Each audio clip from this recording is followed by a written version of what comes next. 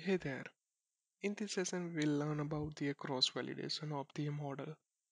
In the last couple of sessions, we have learned about how we can evaluate the model. Now we are going to use the cross validation to train the more robust machine learning model. Cross validation is a model training and model evaluation technique that will split the data into the several partitions and train the multiple algorithm on those partitions.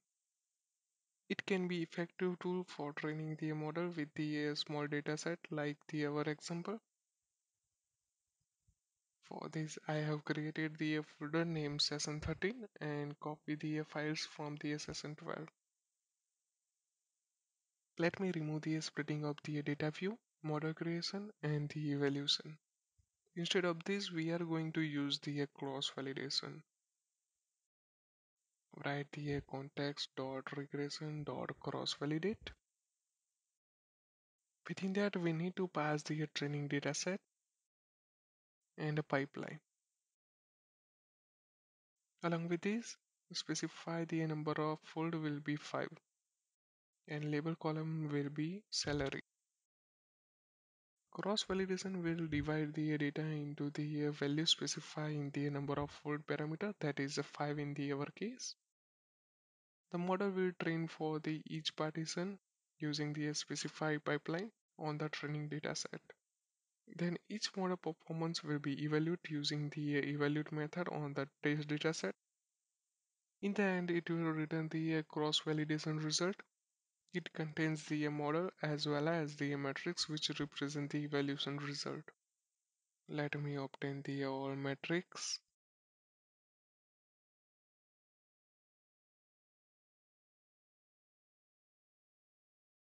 as well as the all model from this list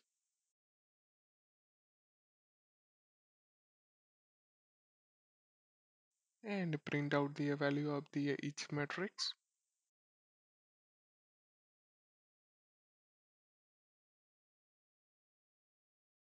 In the program.cs, execute the session 13's demo.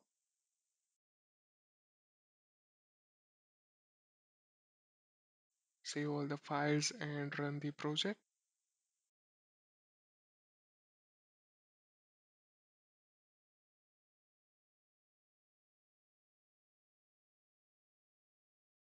Here we got the values 5 times. As we have specified that number of folds will be 5. Each model has a different accuracy. We can obtain a model having the highest accuracy from this.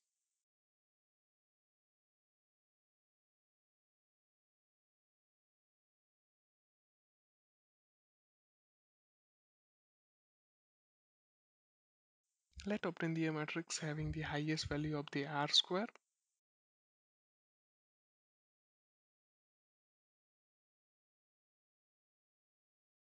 Based on that, obtain the index of that matrix.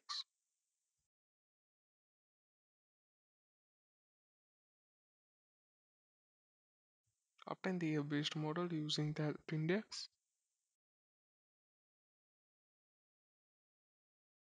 Sometimes we want to print an average for the all matrix. Let me copy this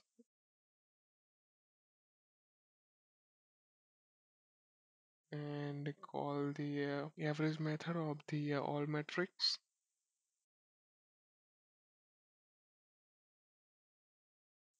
and copy paste it in the all of the matrix and add the closing braces. Save the file and run the project.